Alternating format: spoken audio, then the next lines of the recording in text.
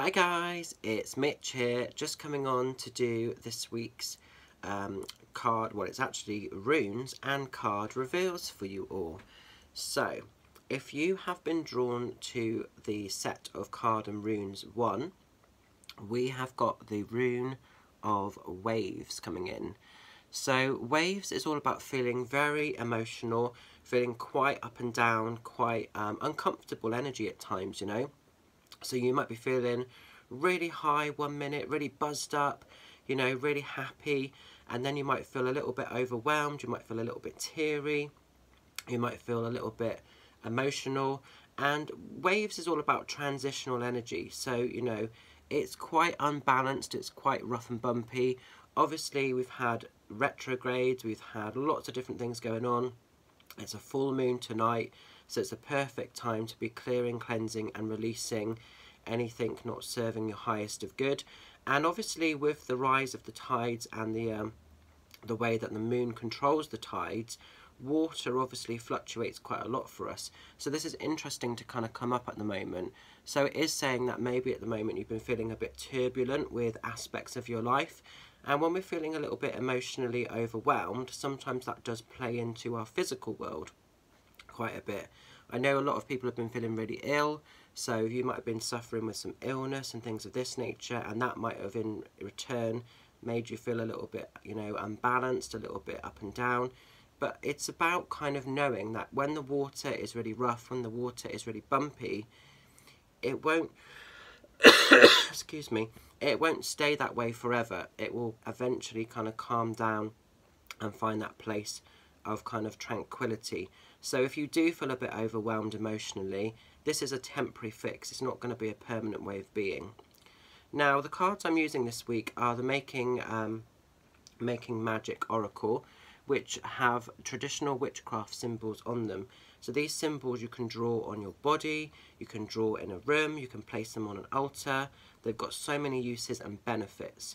So the card for card 1 is Awen, 3 Rays of Light. And it just says here, balancing male and female energies, peace and harmony. And this is the symbol that you would use and that you would draw. Now it makes real sense, because if you have been, battling anything here, because again, this isn't just your own emotions, this could be energies you've been up against or coming into contact with, and it says there about male and female, so maybe these are other dynamics, other people around you. This is really good in a sense, because it's suggesting that you can actually use this symbol to, you know, to create change for the better, to allow that peace and that harmony in. So I think that's a double message there. Powerful stuff. Right then guys, if you have been drawn to rune 2, we're going into the rune of Harvest. Harvest is a really cool rune. It's one of my favourite runes. It's a really powerful time within Harvest Festival at the moment and October time. Harvest is basically all of your hard work, your dedications, your efforts, all the energy you've been investing and putting time into. It's all coming good. It's all starting to come into fruition. Basically, the harvesting, you know, the fruits of your labour, everything's ready for the taking now. So what you've been putting your time, your dedication, your effort into, it's all starting to be met with kind of higher value, higher magic, and basically it's wanting you to actually own the stuff that you've been sort of, you know, creating here. So it's a really, really powerful rune, this one. I love this one. Like I say, it's almost like hard work, dedication, it's all paying off. Now, what's really interesting, the card that's coming up with this is the protection card. So this is the symbol for protection, and it just says here, strong protective magic for the family and the home. Now I see this as whatever you've been working hard to create, to bring into reality, this to me is saying with this, protect that at all cost. And we know what it's like sometimes, unfortunately, when someone betters themselves, when somebody actually starts to become outwardly successful, or you know, their achievements start to be recognized from external sources, unfortunately sometimes people do get a little bit weird and they do want to try and almost sabotage or scupper someone's energy, what someone's worked really hard to kind of create. So to me, this protective symbol is saying, protect those investments. Everything that you've worked hard to achieve and to sort of bring about here, protect that, you know, at all cost. don't just sacrifice it, don't just give it away, because nobody knows the journey you've been on to get to this point, you know, because there will have been personal sacrifices and upheavals and things that you've had to go through. And to me, this is about a celebration, protecting everything, keeping it all nice so it can continue to invest and grow for you and not be taken away by any sort of negative Nellies that might be hanging in the wings. I was going to say something else then, but I thought I better keep it, you know, a little bit clean and positive on this video. I was going to say, don't let any arseholes hold you back, you know. And I think it is true, because, and it is such a shame, but you do often see this when someone progresses, when they're sort of achieving greatness, you often do get some idiot coming out of the woodwork, and it's about shelving that so you don't have to sort of get involved with it. Right then guys, if you've been pulled into the energy of rune 3, we're going into the moon. Perfect time with it being full moon today.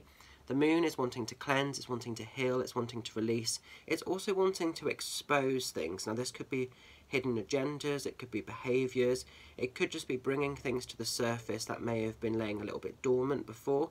What's great with the moon is it often acts as like a torch in times of darkness, frustrations and uncertainties, and it's clearing, it's cleansing, it's bringing things to the surface so that they can be actioned, so that they can actually be worked upon. So the moon often acts as a torch in times of darkness or uncertainty, so we can clear it, we can remove it, and we can actually then find and follow the pathway forward. So the moon actually wants to bring about illumination into your life, but sometimes it can feel a little bit uncertain. The moon is also wanting you to connect and touch base with your higher magic, with your higher powers, and your own, I suppose, psychic gifts. It's wanting you to really embrace and harness your own abilities at the moment. Now it's really interesting, this is a nice card. The symbol that we've got to come in with this is the elements. So this is the symbol that you would use and you'd work with, and it just says here, the elements of fire, air, earth and water combine to create powerful protective boundaries, spiritual, mental, physical and emotional. So that's an extension of what the moon is doing. The moon is clearing, cleansing, releasing all of those things to bring in balance and boundaries for you, you know. So by having the elements, you're having that firm foundation, everything can work, you know, for you as opposed to against you. So this is a really powerful one actually, if you feel like you need to be working with that. So like I say, you can draw these on your heart, you can put them on a piece of paper, place them on your altar in a room of choice. If you know that you're in a situation where you feel like you need a bit of a bump from the symbols, you can then just draw them in your mind and project them out to the room. So easy sort of witchcraft and spell casting, but with a purpose, with a point. And that's the thing, magic should always have a purpose and a point. It's never to hurt or harm anybody, it's to, you know, create positive change usually. So I hope that these make sense for you. Stay safe, stay well, much love and blessings, and I will catch up with you guys very soon. Looking forward to seeing some of you lovelies at Spire Hill Therapy Centre in Stallbridge on Saturday, and obviously next week, next Saturday on the 30th, it's the big Witches Fair in Westbury, and the demo night with myself and the beautiful Debs Tie Duck. So lots going on. I'm still kind of recovering, I'm just getting myself back. My chest is still feeling a little bit croaky, but I'm nearly there now, guys. So take care, and I'll see some of you lovelies very soon. Bye for now.